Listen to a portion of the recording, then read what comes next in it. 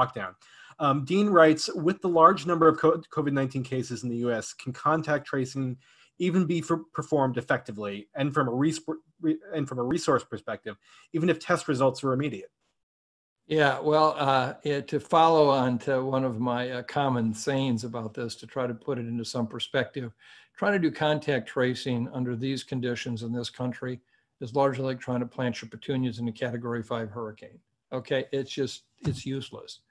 And that's why we have to drive it down. I think contact tracing is a challenge anyway, just based on the asymptomatic nature of infection, people's concerns about disclosing information. How do we take care of people who are notified in terms of making sure they're isolated from someone else in the public if we don't have the resources to help them be isolated?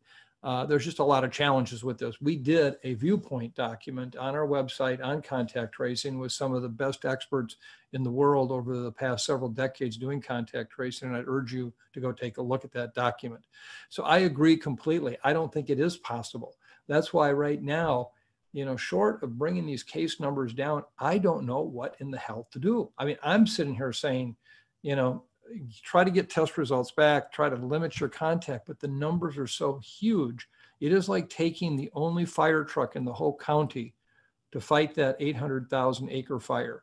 It's just not going to do anything. And so we've got to get them down to brush fires. And the only way we're going to do that is we got to basically smother this virus.